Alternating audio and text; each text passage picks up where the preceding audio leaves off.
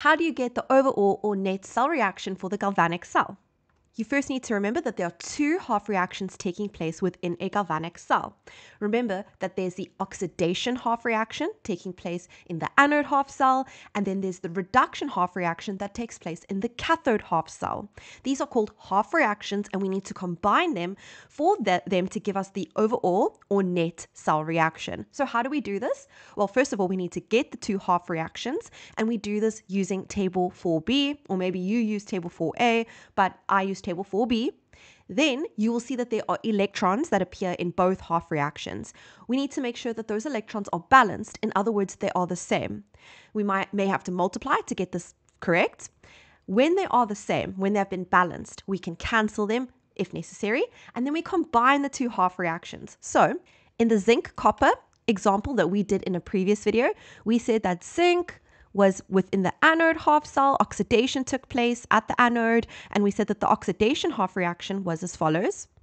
Zinc is oxidized to form Zn2 plus ions plus 2 electrons, and then we said at the cathode we have our copper, and reduction takes place at the cathode, so our reduction half reaction is as follows. Our copper 2 plus ions accepts the 2 electrons, and they form solid copper. Now, take note how I've lined up the arrows in my oxidation half reaction and my reduction half reaction. It just makes this a bit easier. Now to get the net cell reaction, what we do is we first check to see if the electrons are balanced. I have 2 electrons here and I have 2 electrons here. That means they're the same for the oxidation half reaction and the reduction half reaction. So no need to balance, no need to multiply out or anything like that. Then I cancel the electrons. We can cancel the electrons when the electrons are on either side of the arrow. So in other words, the right-hand side here and the left-hand side here, you may cancel across like that. Then you write in your arrow again, everything that's on the left-hand side you rewrite. So we've got zinc, which is solid zinc, Cu2 plus, copper, 2 plus ions. Then on the right-hand side of the arrow, I've got Zn2 plus, zinc ions, zinc 2 plus copper, solid copper. And this is what we refer to as the net or overall cell reaction. I want you to try and get the net or overall cell reaction for this galvanic cell, AgNi, silver, nickel. Your first step is to use the table 4b, to find out what is being oxidized and what is being reduced. This is something that I did in a previous video in this playlist, so check that out if you don't know how to use the table. But in this case, nickel is being oxidized, so this is the anode half cell, and therefore this is the cathode half cell. Using table 4b, we know that the half reactions are as follows. Nickel is higher up on the table over here, so nickel is oxidized. We write it from right to left. So Ni, arrow Ni2 plus 2E minus, 2 electrons. Then you carry on down, reading down the table, we get to our silver half reaction, and that means that silver is reduced. So Ag plus E minus gives me Ag. I'm trying to line up my arrows over here, but I'm running a little bit out of space, but you can see what I mean. So this would be my reduction half reaction. You can see that I've written it from left to right. So this stuff first, then the arrow, and then Ag. Remember, your half reactions are only written with a single arrow, never a double arrow. Then we want to make sure that we write our net reaction. But do you see in this case, I've got 2 electrons over here, and over here I only have 1 electron. So what we need to do first, before we cancel them out and rewrite the final equation, is we need to balance the electrons. So I need to make this one become 2. So I need to times it by 2. But if I times this by 2, I need to times everything by 2. So essentially I'm going to now have the following. 2 Ag plus 2 E minus gives me 2 Ag. We can basically ignore this version of the half reaction now. And we take a look at the new one that I've balanced, and now I can write the net reaction. So I write my arrow. Now I may cancel out my electrons. Then what is left over on the left-hand side? So I've got nickel over here, solid nickel.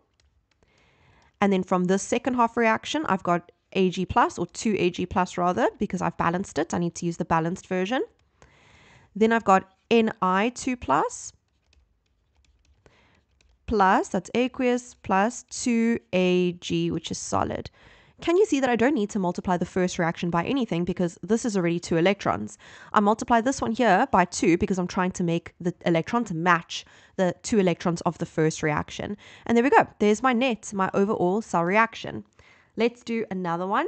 So this one, I'm calling it the aluminium copper cell. So your first step is you have to go to the table and figure out what is being oxidized and what is being reduced.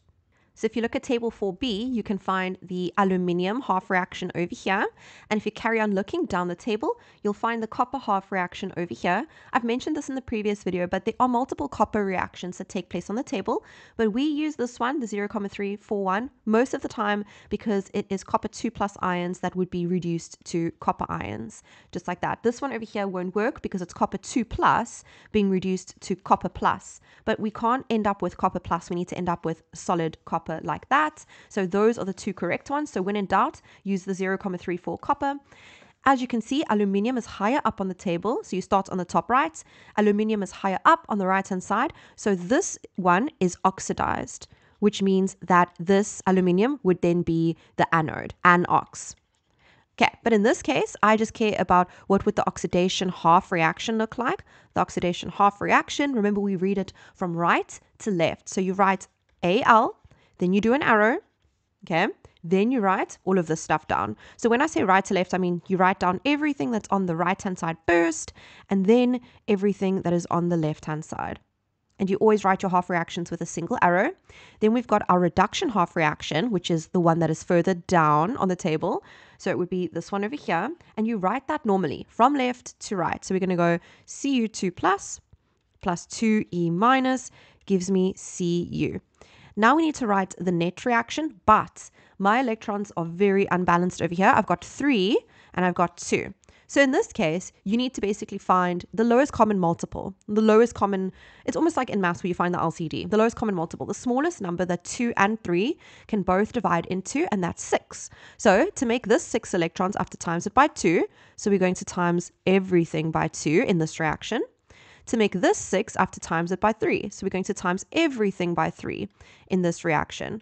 What that means is I basically have two balanced half reactions. Here's my new oxidation half reaction, all nice and balanced. And then here is my new reduction half reaction, all balanced. I'm just rewriting it because I find that if you start scratching out and scribbling on your originals, it just looks messy. And sometimes the people who mark your tests don't actually know what you're writing and you can lose unnecessary marks. So you see I've lined up my arrows. I'm just double checking that I've done that correctly. Then I cancel my electrons and then I rewrite. Everything on the left-hand side, I rewrite on the left-hand side like that. So that and that. And then everything on the right-hand side, I rewrite on the right-hand side. Now, you may include the phases over here, but a lot of the times in marking, we often just ignore the phases. We care more about, did you balance the electrons, did you cancel them, and did you rewrite everything on the left and right-hand side properly? In the next lesson, I will show you how to work out the EMF of the galvanic cell.